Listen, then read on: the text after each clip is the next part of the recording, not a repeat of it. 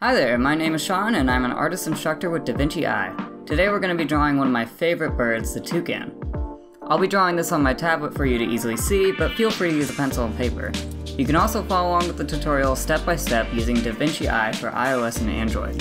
The app lets you trace along with my drawing to help become more comfortable and understand exactly what I do.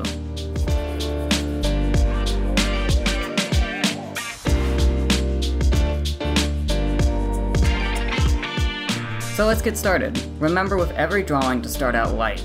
So using little pressure with the pencil, draw 3 circles: the head, the body, and the eye. Now we connect everything and add a Y-looking line to indicate the wings since we're looking at the back of the toucan. After that I'm going to go in and add some more lines for the tail feathers. As you can see, these don't have to be perfect. And now we add the main event, the long beak. I decided to give my toucan a little berry to hold on to, but you can also just have the beak closed. Last but not least, your toucan needs some environment, so let's put in a tree branch with a little bit of texture.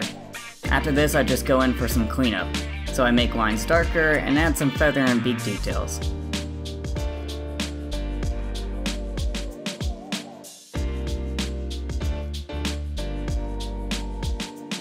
And as always, remember to sign your art, because you did it, and you should be proud of yourself.